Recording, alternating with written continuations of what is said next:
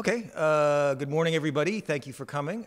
This is the second in a series of conferences that I've been organizing with Mr. Nicolas Levrat and others on constitutions for Europe and new European states. We are not under the auspices of any government. We are simply working as academics to try to provide ideas and structures to some of the states which could either are now or may be planning a referendum in Europe in the near future, and then also to suggest possible ways of reforming the European Union that might help to alleviate some of the controversy and make the arrangements more suitable for the member states, given the state of turmoil that the European Union finds itself in at this point. So for today, I want to introduce myself, Mark McNaught. I'm I'm an associate professor of English at the University of Rennes. Today, we will be hearing also from Nicolas Levrat, who is the head of global studies at the University of Geneva. We will also be hearing from David Edward, professor emeritus at the University of Edinburgh and former EU judge, and also Brent Lloyd, lawyer from Austin, Texas, who will be speaking about environmental constitutionalism and what types of mechanisms could be put in a constitution to better protect the environment over time. So I will begin by first of all speaking as an American, because Scotland has never lived under a written constitution that's really worthy of the name. Sometimes people speak about the Declaration of Arbroath or for example, the Act of Union as being the Constitution. Now that is part of the Constitution, but in the more modern day sense of a Constitution as being a set of rules by which the political system operates, of course, Scotland has lived under the Westminster system for at least since 1707.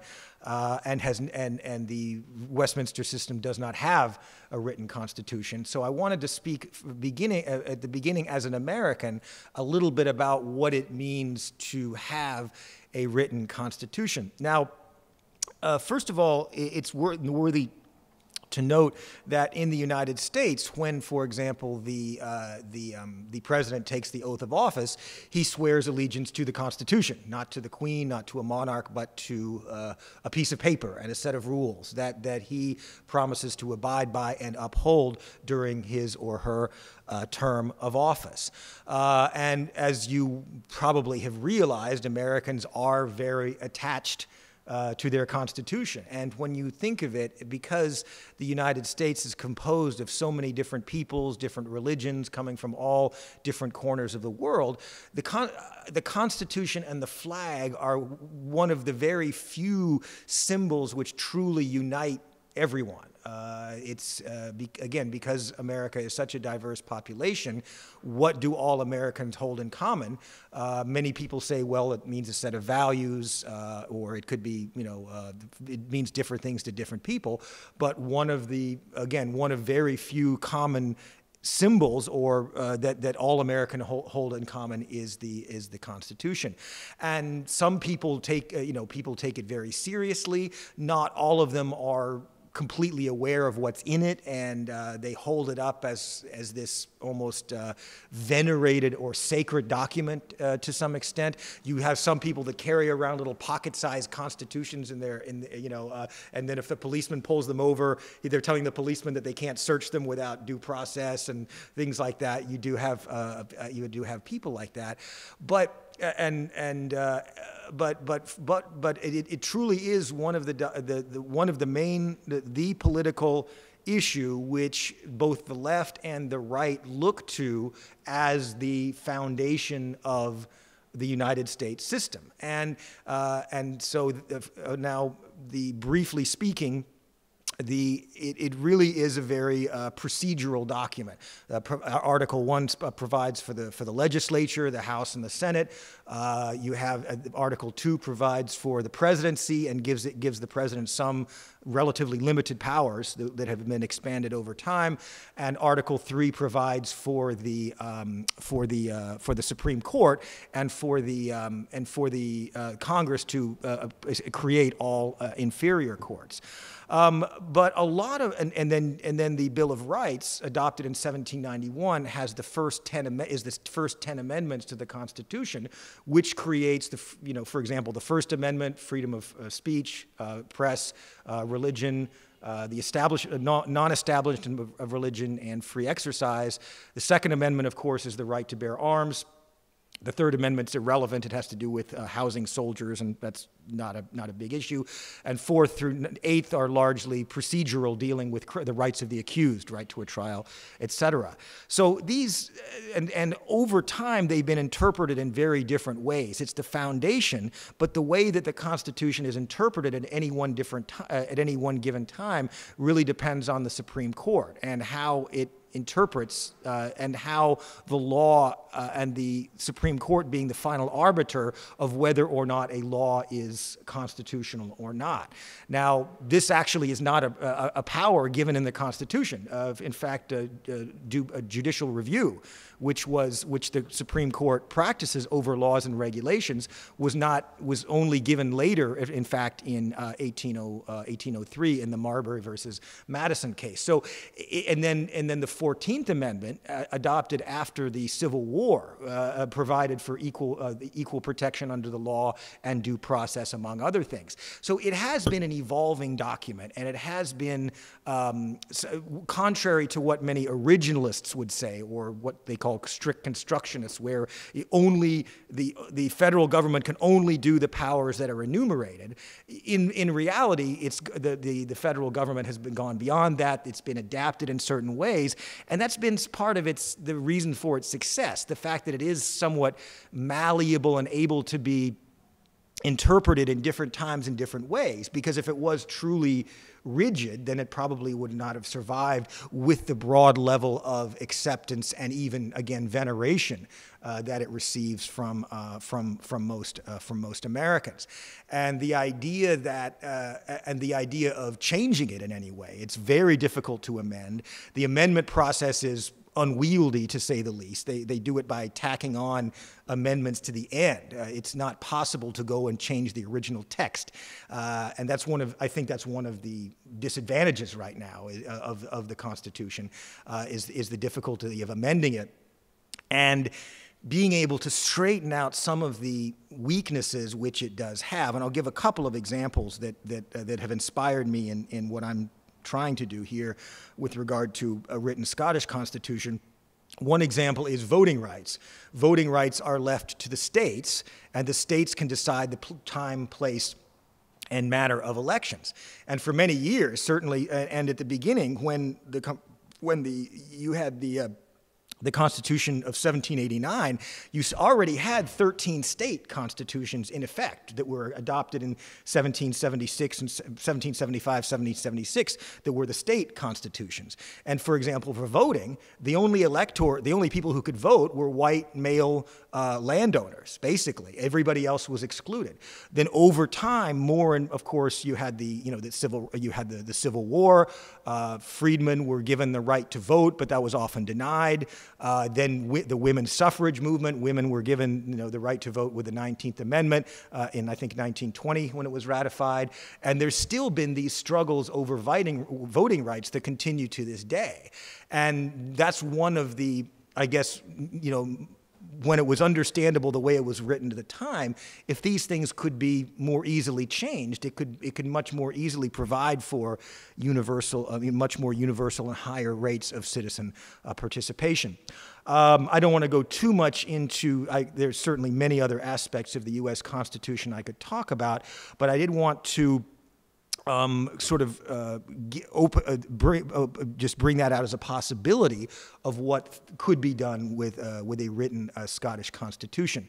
Now, changing to the current United Kingdom arrangements. Now, as you probably learn I was not educated in Great Britain, so I don't know the extent of the civics education that you receive at school. But as you probably learn, there's this notion of parliamentary supremacy.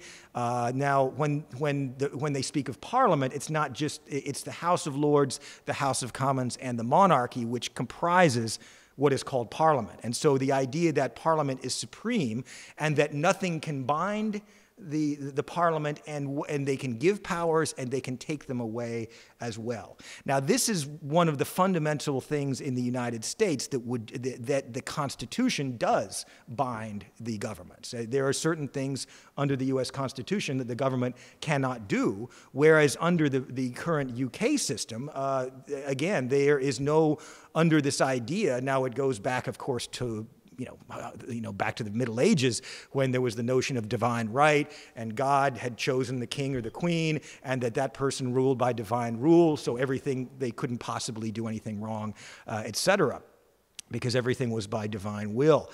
Now, this had played its role certainly throughout history, but now we reach a point where it's very interesting when I see the debate over Scottish independence, and then you read the Declaration of Independence of 1776, which you can find easily online and read. Aside from military occupation, a lot of the complaints that you see in the Declaration of Independence could be made by Scotland or Wales now today. And I think it boils down to three or four major issues. I think one of them is, I guess you could call it constitutional, arbitrary constitutionalism. There's one arrangement for Northern Ireland. There's one arrangement for Wales. There's another arrangement. The Welsh Assembly has different powers than the Scottish Assembly. It's kind of this ad hoc way of dealing with different, and then of course they can create these parliaments, for example, the Scottish Parliament or the Stormont Parliament, but they could take it away tomorrow if they decided to. If the next government says, "Hey, we no longer want a Scottish Parliament," they can pass legislation and get rid of it just as easily. So, I mean, and that's where the entrenched powers, that's what I mean by entrenchment. The idea that that in a constitution that for example, the Scottish Parliament is inviolate. It cannot be, removed simply by an act of Parliament, and that it has certain specified powers.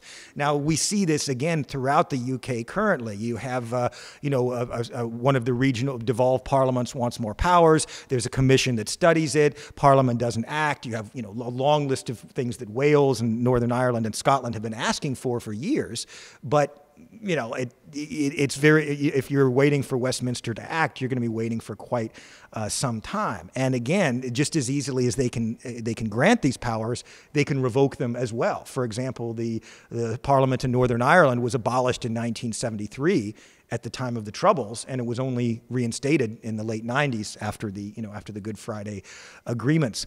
So you have this idea of again, parliamentary supremacy, the meaning that Parliament cannot bind the next a previous Parliament cannot bind the next Parliament. So essentially, there are no real limits on what Parliament can do constitutionally. In the United States, there are constitutional limits that are codified, that are relatively clear, and are in the process of reinterpretation. And so also with regard to codified powers, that says, okay, for example, in the United States, the House of Representatives has the right to raise taxes. The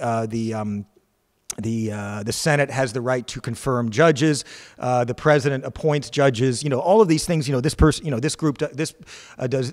And so this. It's codified in a way that has worked fairly well. Whereas with the British Constitution, what does the House of Lords do? What does the monarch do? What is the role of the monarch?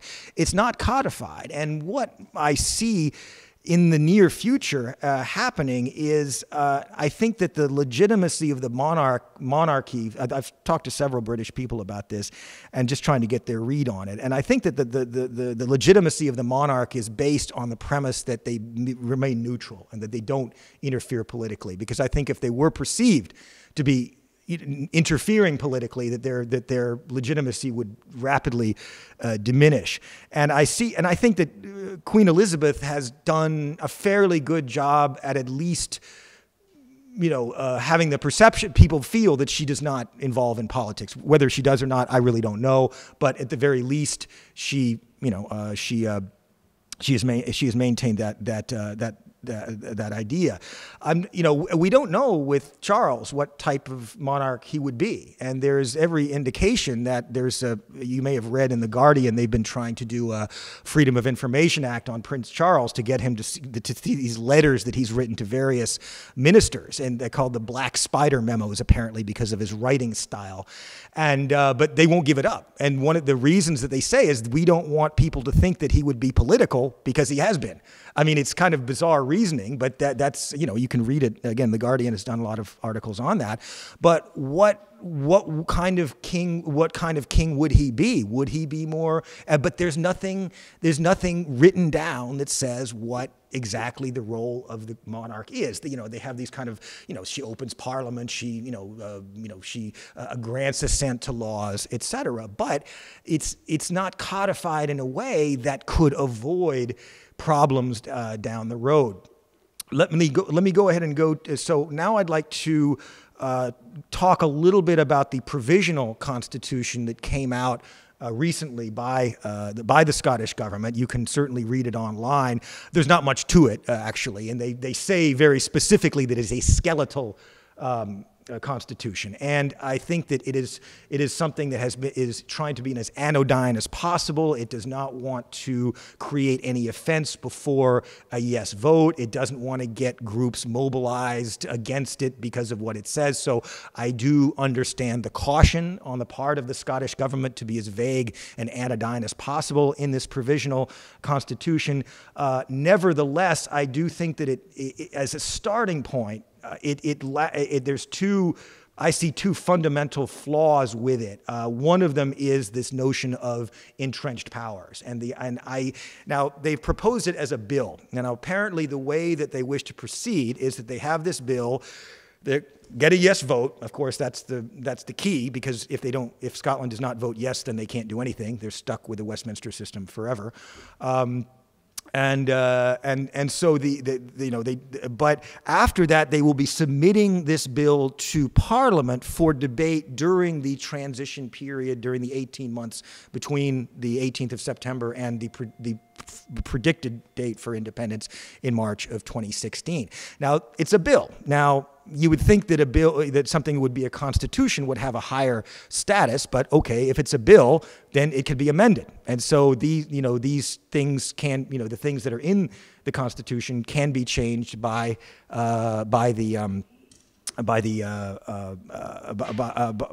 amendment to the different to the provisional constitution. So that's one of the things that needs to be reinforced during a period in which they would deliberate over a constitution. I think the second part of it is the notion of popular sovereignty. Now, the Constitution stipulates clearly that the people are sovereign, and yet there is still the question of the monarchy, and is the monarchy consistent with popular sovereignty? And that's a question that needs to be resolved. But I do see a problem, because in the provisional constitution, they predicate it upon royal assent, and they're assuming that the monarch will accede to this law, to this constitution. What if they don't? What if the monarch doesn't? How are they going to? And that's just one of the issues that needs to be addressed in this, to see, well, if for example, Charles becomes king before 2016 and he doesn't like this constitution, can he withhold assent? I don't know. I mean, these are the types of things that need to be thought about, during this process, so that if there is so that whatever comes, because again, after 2016, there was the plan of actually having a constitutional convention which would have broad participation to sketch out a final constitution. So again, this is all very speculative at this point, but I did see those issues as being something that should be dealt with probably before it goes to a constitutional convention. But again, if it's a bill, it can be amended by Parliament during that transition period. Okay, let's see. So so the question of maintaining things like royal assent could be problematic. Now, I don't know how this is done, but I think that it would be relevant to have an elected head of state. After all, if you're a Scottish government, wouldn't it be better to have a head of state that was Scottish? I mean, that's what most normal countries do have, so that's certainly but also with very specified codified powers. Now, I suggested that perhaps rather than having, now in the American system, the president has the veto power. So that, of course, if a bill is passed, then the president can say yes or no for no reason. He doesn't have to give any reason for vetoing.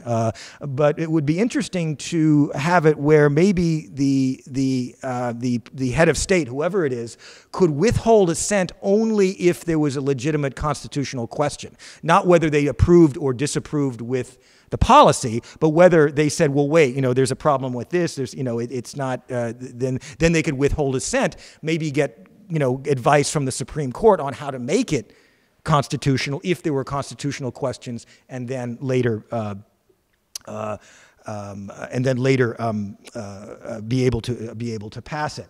Now, one of the I've debated with my colleagues, and there's a lot of questions over how the longevity of a constitution and what a constitution should be. Now, there are those who hold that it should be I don't want to dwell too much on analogies, but is it the rules of the road, or is it a roadmap? Is it something that says, well, if you come to this, you turn left, or you signal, or like driving a car? Or is it a map that says you want to go here? My vision is, I think that it should, I do think there should be rules of the road. I think that a constitution should, constitutionally oblige a Scottish Parliament to work towards certain ends, like positive rights, education, health, a good health system, these types of things. Now, there's dispute over whether or not these types of things should be in the Constitution, because they would bind the later. They would bind other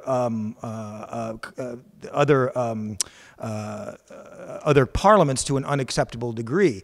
Again, this is something that can be debated over time, but whether or not positive rights should be enshrined and what types and how they're enshrined is obviously very important. Now, my vision also is not only just to have, but also rules of the road, but in my idea is just to have some serious guardrails if you're going to use this road analogy. And what I've seen in the American system is where there aren't good guardrails, and that that the political system can sometimes fall off the edge. And I'm thinking particularly about money in politics and the degree to which elections are the influence of money in elections. And if there were constitutional ways that you could make sure that elections were, for example, publicly funded, that at low cost as possible, so that the individual representatives can spend their time actually representing their constituents rather than raising money or spending time doing things not related to their job.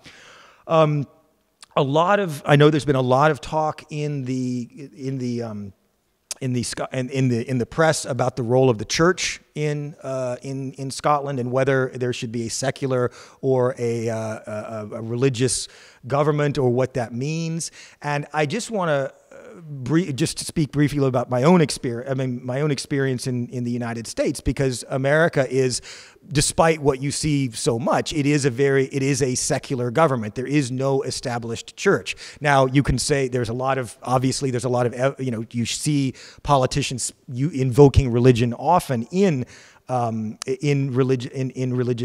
political discourse, but it is a secular government, and there is no established church. At the same time, there is freedom of religious practice. People can practice as they want. So I think that, and there's a difference between having a secular government, which just simply does not favor or disfavor any particular religion, and the idea of a secular society, which are two completely different things. And so I think that it's fair to just point out to those who may be concerned about what a secular government means, to simply say it means that it does not either favor or disfavor any particular religion, and that it respects the individual right of conscience. Let's see. So another idea I had that would be very interesting to adopt would be, with regard to voting, would be automatic, irrevocable registration for all individuals, and then mandatory voting. And it sounds pretty radical, but Australia and Belgium, I believe, have mandatory voting, and it works pretty well. And you certainly don't have demonstrations in the streets demanding that they not be obliged to vote. Also, the question of registration. There's a lot of people that maybe didn't keep up on their records and aren't able to vote because of that. And so there's I think there's a case to be made to have mandatory voting. Also, anti-corruption measures, the ways of keeping any information that is used in Parliament should be traceable. The methodology should be traceable. It should be based on sound, peer-reviewed science if it's dealing with certain areas of the environment. And this would include, among anti-corruption measures, would be the publicly funded campaigns, and so that's another element. Also, I know that in Scotland, the Scottish Parliament currently uses the D'Hondt system of proportional representation, where you have several members you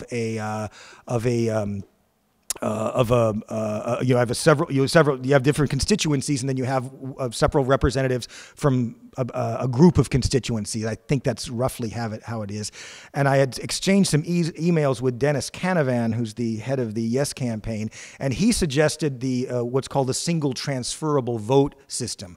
This is where you can have multi-member constituencies where people vote in preference. So you have your first preference, your second preference, your third preference, and then depending on how it's numbered, it's divided up, but you can have several members, you can have members of different parties from the same district. And it's something to consider, because from what Mr. Canavan said, he thought it was preferable to a system where you have kind of different levels of representation, whether one is more constituent-based and one is more multi-constituent-based or more regional. And he felt that the single transferable vote system would be better. Another would be interesting. There's a lot of question about whether there would need to be a second chamber, and of course you have the House of Lords in the Westminster Parliament, and at present you have a unicameral legislature in the Scottish Parliament, and at the same time, looking at the American system, you can see how very often the two chambers do not work well together at all, and that's certainly the case as we speak. But it is important that there be some kind of oversight over any chamber, then there's some kind of constitutional control over it.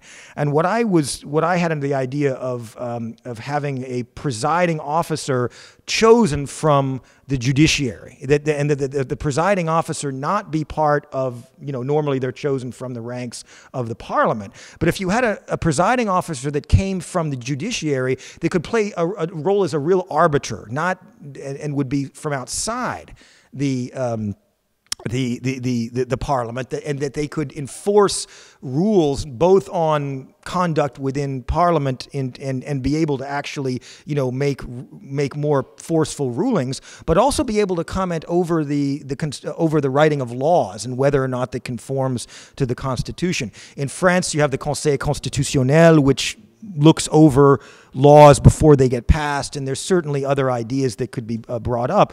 But maybe there could be a way of not having a second chamber, so that a unicameral legislature could act effectively and not be gummed up by a second one, but still having a good degree of control over the legislature to make sure that they work within the Constitution. Another couple ideas I had. One was on. I spoke to some of my friend, one of my good colleague, Jonas Papadopoulos. He wanted to come to this, but he couldn't make it from University of Macedonia. He's done a lot of writing on the Greek debt crisis, and he thought it would be an interesting idea if there were some in a Scottish constitution, if there were some financial regulation issues, and he suggested, for example, including an equivalent of the Glass-Steagall Act in a constitution, which would prevent which would separate investment banking from commercial banking in a constitution. It's an idea, and so that could have maybe helped, minimize or mitigate the financial crash of a few years ago, if such a thing had been in place in the UK and was revoked in the US. Also, the ability of giving the power of the Scottish Parliament to regulate the amount of leverage that a bank can use in financial transactions. It could be limited. That could be determined by law. It might change over time depending on it. But certain key powers that could be given to the Scottish Parliament to regulate things that are that are very important and should not. And Brent's going to talk in a few minutes more about it with regard to environmental regulations, but things which should be able to be regulated, should be able to be, so that they don't fall completely out of control. That's what I meant by guardrails. The idea that you have the roads that you can go on, but you need to make sure that they don't fall off a cliff, and that there be these constitutional mechanisms to keep the political system and the economy, for that matter, on the road. A couple more, and then I'll yield the floor to Nicolas. I was also considering the idea of having a coherent law, a corpus of laws and treaties. Now, of course, the current Scottish law is a mixture of Westminster law, European law, Scottish law. Of course, it comes from numerous sources, and what would be interesting to do would be to recodify the law into a single unitary corpus of text, a corpus of laws that anybody can consult, written in a clear and comprehensible language, and that anybody can understand, because the law should be for people to follow, not to be so opaque that people don't know when they're breaking the law and it being used against them in that way. And the same with treaties, where you have a corpus of treaties that the Scottish government is bound to respect at any given time. For example, of course, the EU treaties, and maybe the World Trade Organization, or these other ones to which Scotland becomes signatory, but maintain it. I think that I remember when a couple years ago there was a report that came out from Whitehall saying that the Scottish government, that the UK was currently signatory to 14,000 different treaties, and that Scotland would needed to renegotiate all 14,000. Never mind that some of them are from the colonial era. So, but anyway, but just have a corpus of treaties that the Scottish government is bound to respect at that given time. But when they become obsolete or outdated, they're able to be removed from this corpus so that it can maintain its coherence and integrity. So these are the ideas, and again, I've just for those watching, I've put this on the Newsnet Scotland website, and you can see if you go there, there's a item, a modern Constitution for a Modern Scotland, you can click on that and have a look at the text that I've come up with that's been evolved from several different preceding texts. But I just wanted to, as speaking to the people who may be watching this, I think that this is an important time for you to become involved and learn as much as you can about constitutions, how they work, and participate. And if there is a yes vote, to contact your representatives to give them suggestions. What would you like in a constitution? What do you think would be appropriate?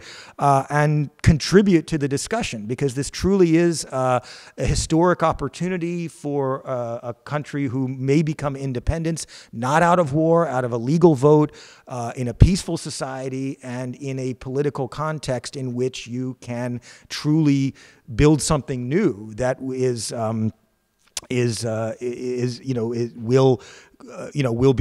could be effective well into the future, but it needs to be wired correctly. It's like you're wiring a house or plumbing a house. If you have weak links in it, it can burst, and so it's important to do right and to get. But again, I encourage everybody who is interested in seeing if Scotland does become independent to construct a constitution, and again, become as informed as you can.